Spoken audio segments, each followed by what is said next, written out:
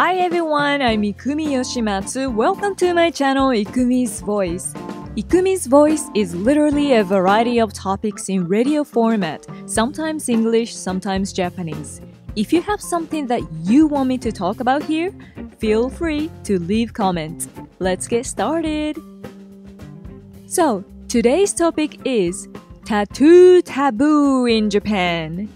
Many people know a lot of bits and pieces about Japanese culture, and these days, Japan is one of the biggest tourist destinations in the world. Yay! But there are many cultural sensitivities that foreigners may find shocking. One in particular is tattoos. Do you have ink? Unfortunately, if you do, you may have to cover it in many public places. This is a big cultural difference between Japan and Western countries. As cool or meaningful as your tattoo may be to you, most Japanese find tattoos to be offensive and socially unacceptable.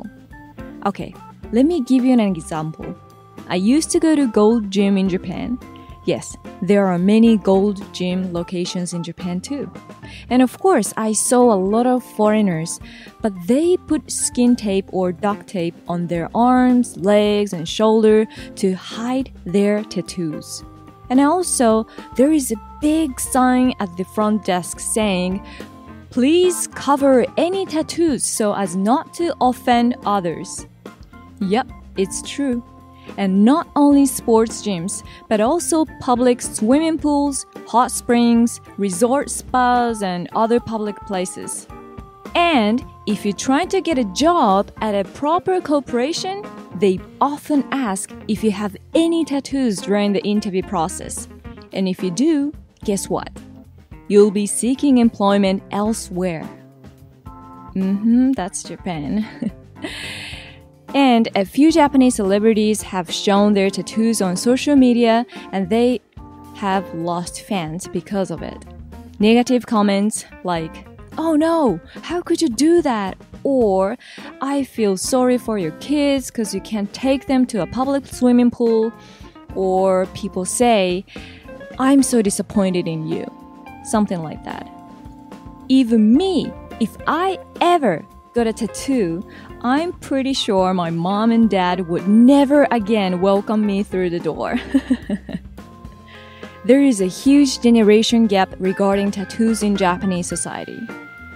You see, although tattoos have been in Japan for like 10,000 years or so, for the past 500 years, tattoos were used to identify criminals, and still today is associated with organized crime. So, I guess you can see how for a normal Japanese, showing off your tattoo might be offensive. Yup, if you have ink and are going to Japan and want to experience real Japanese onsen or other wonderful public facilities, you might want to bring a roll of skin-colored tape or moleskin to cover up.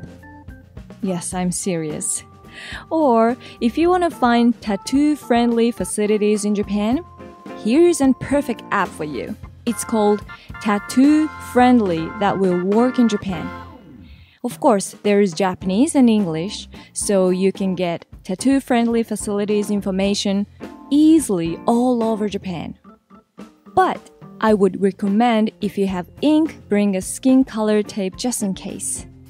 Japanese will appreciate this gesture because they know that you probably don't understand why it's offensive to them, but they will admire and respect your kind consideration toward our culture.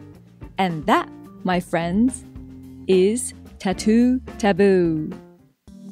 If you've enjoyed our time together, please give me a thumbs up and hit subscribe so you won't miss the next Ikumi's Voice. And once again, thank you for listening and hope you all have a wonderful day. See you soon.